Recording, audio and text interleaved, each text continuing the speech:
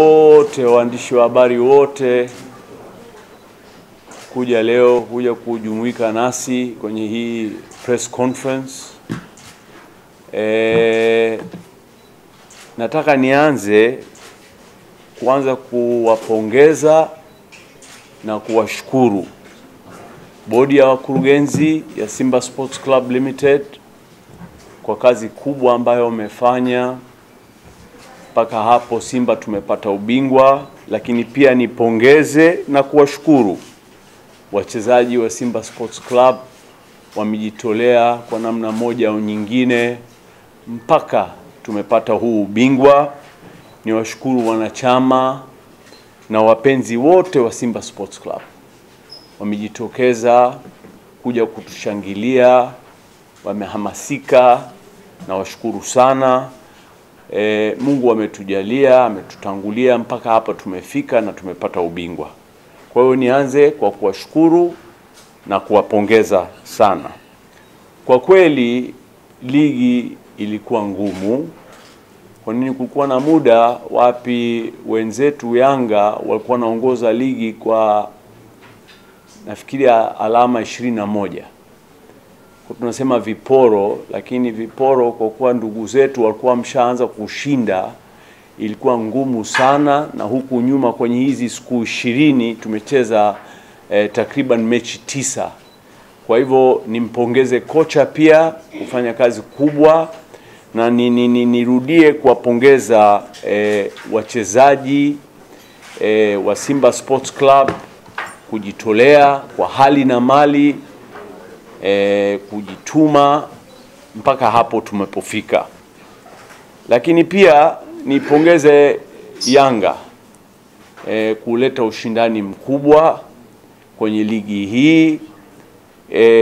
Naomba nichukue muda huu kuwapongeza viongozi wapya wote, yani mwenyekiti, makamu, kamati ya utendaji ya Yanga Sports Club. Na imani kubwa kwamba wamepata viongozi wapya, watajipanga. Kwa nini huwa napenda kusema kwamba tunahitaji Yanga imara ili Simba iwe imara zaidi.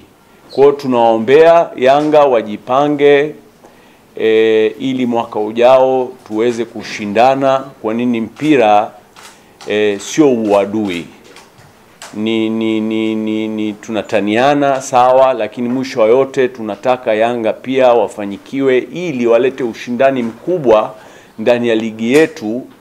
Kwa yule championi ambaye akitoka hapa kwa nafasi mwaka ujao kwa nafasi ya kwanza na ya pili, basi tutaingia kwenye Champions League, club bingwa ya Afrika, na tutaweza kufanya vizuri zaidi. Kwa hiyo nawapongeza sana Yanga na nawaombea kwamba kwa kuwa sasa hivi wamepata viongozi wapya, basi wajipange na waweze kufanyikiwa. Na mimi mwaka ujao najua ligi itakuwa ngumu, kutakuwa na ushindani mkubwa. Kwa hivyo ndio mpira. Nianze kuongelea issue ya kocha. Nimekuwa nasoma magazeti kwamba kocha anaondoka na kadhalika, lakini bodi ya wakurugenzi in principle tumeshaamua kwamba kocha amefikisha malengo. Tulikuwa nataka ubingwa, tumepata ubingwa, lakini pia malengo tuliomwekea kwamba tufike kwenye Champions League, yani kwenye makundi, lakini pia hiyo pia amesurpass na tumefika kwenye quarter finals.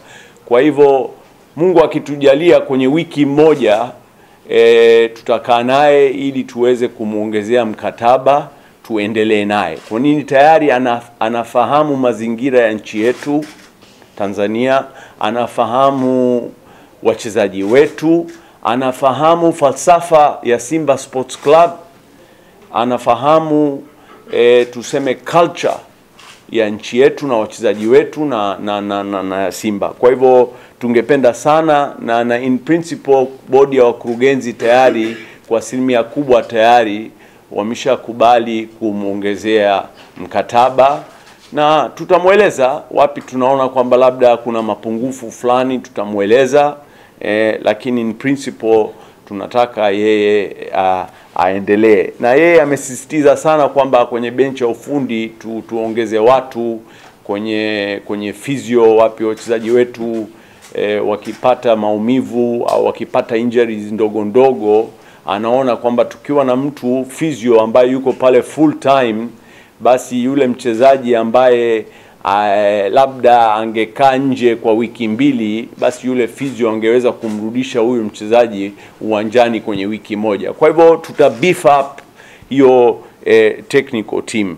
Lakini pia bodi ya wakurugenzi tunaanza kupanga pre-season. Kwa nini? Baada ya AFCON, tukimaliza AFCON lazima tuanze kupanga. Mimi binafsi naongea na klabu za Europe, lakini pia naongea na klabu za Marekani.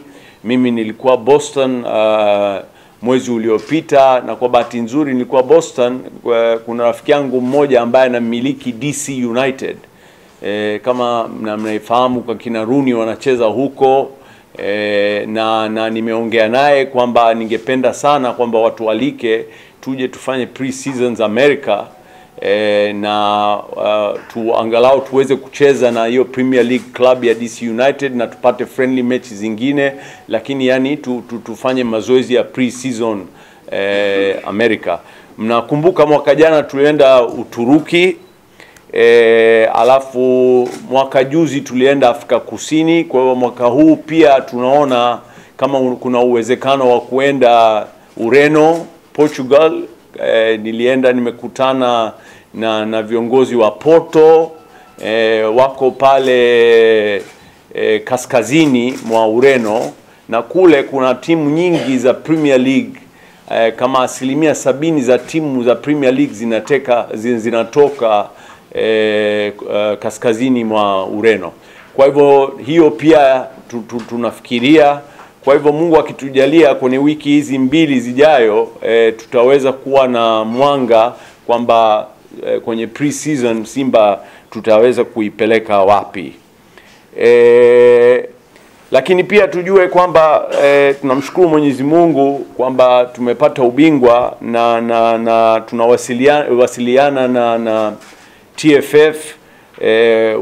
Inaonekana kwamba kwenye mechi ya biashara tutaweza kupata kikombe chetu.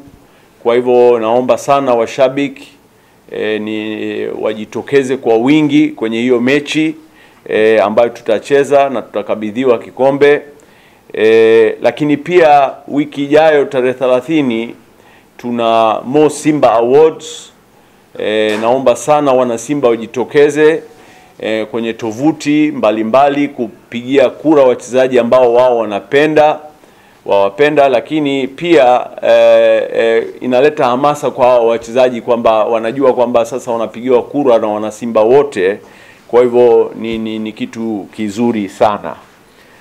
Naomba nichukue fursa hii kuwashukuru SportsPesa. SportsPesa ni mdhamini mkuu wa Simba Sports Club. Kwa kweli tumeshirikiana nao vizuri sana, na kwenye hiyo mechi ambayo tutacheza kesho na Sevilla, naomba niwashukuru na niwapongeze sana. Kwenye historia haijawahi kutokea kwenye historia ya nchi yetu kwamba timu ya La Liga imeshawahi kukanyaga hapa Tanzania na kucheza na timu ya Tanzania. Kwa hivyo hii ni mara ya kwanza, ni historia kwa ajili ya Tanzania, ni historia kwa ajili ya Simba. Kwa hivyo nawashukuru sana. Ni gharama kubwa sana, lazima tujue kwamba kuanza kutafuta timu ya Premier League kuja kuwaleta hapa, gharama inaenda kwenye mabilioni ya pesa. Na najua SportsPesa wametumia pesa nyingi sana kuweza kuwaleta timu ya Sevilla. Kwa hivyo na sisi kama Simba, naomba sana, na sisi tumejipanga. Wachezaji nimepata habari tayari wameshatua uwanja wa ndege wa Dar es Salaam. Tuko tayari kucheza na Sevilla kama Simba. Naomba sana kwa heshima kubwa na taadhima, wapenzi, washabiki wajitokeze kwa wingi sana kesho. Naomba tujaze uwanja kama tunavyojaza tukicheza kwenye hizi Champions League za Afrika. tujaze uwanja, tuje tushangilie Simba, na Mungu akitujalia inshallah tutatengeneza historia nyingine, labda tutaweza kumfunga Sevilla. Kwa hivyo ni washukuru sana SportsPesa, lakini pia ni waombe washabiki wa Simba, mimi nitakuwepo uwanjani Mungu akinijalia, tujitokeze kwa wingi kushangilia timu yetu ya Simba, yani tusherekee, yani ukiona Mungu ametupangia vizuri sana. Mwaka huu tumekuwa na msimu mzuri, tumefanya vizuri kwenye Champions League, tumefanya vizuri kwenye ligi, tumeretain back to back ubingwa wetu, lakini sasa historia kubwa tunacheza na Sevilla. Kwa hivyo sasa tujitokeze kwa wingi, tushangilie timu na tufurahi kwa mafanikio yetu. Kwenye issue ya mwisho ni issue ya usajili. Simba Sports Club iko makini sana. Leo tutapata ripoti ya kocha kwamba wachezaji ambao tunataka tuwa retain, yani wachezaji wa Tanzania ambao tutawa retain, na Simba itafanya juu chini kuwa retain hao wachezaji. Lakini pia kati ya wachezaji 10 ambao ni wageni, pia kutakuwa na recommendation. Mpaka leo usiku tutajua kwamba wachezaji gani kwamba kocha anataka aendelee nao na wengine ambao anataka kuwaacha. Simba itakuwa kwenye soko kushindana na Al Ahli, Zamalek, TP Mazembe, kushindana kuweza kupata talent kubwa na nzuri kwenye bara la Afrika. Kwa hivyo kwamba tuko tayari kuretain wachezaji wetu ambao watakuwa recommended kucheza Simba Sports Club, tutawa